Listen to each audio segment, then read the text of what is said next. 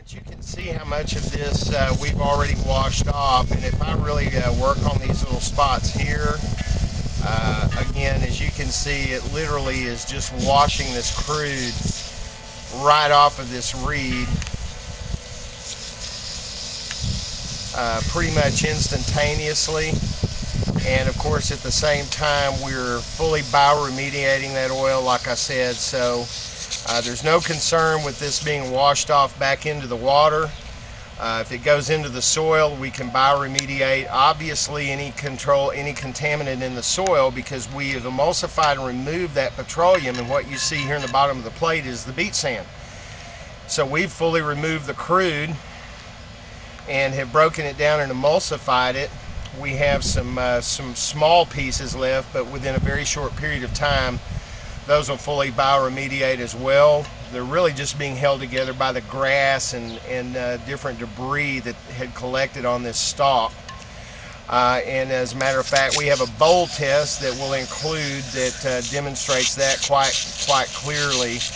But anywhere we've got contamination on this reed, we can just simply continue to rinse with our product, and in a very short period of time we have pretty much completely removed.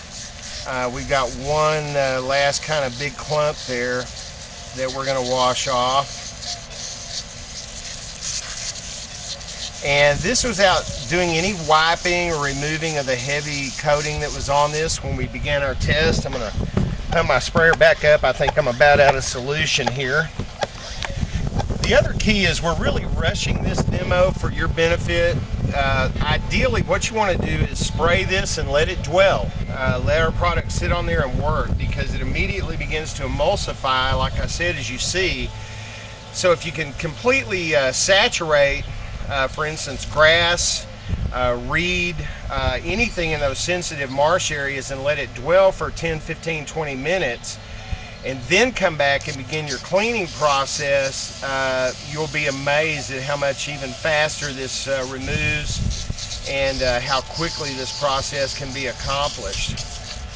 But as I said, just with a straight washing, and we're about at the end of our little mix. We only used 1 gallon here.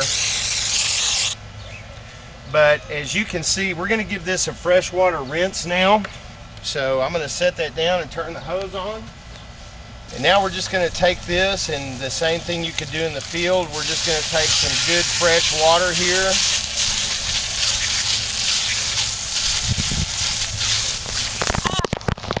Oh, I apologize. I just wet my assistant and the camera lens, so it's kind of like you got wet watching.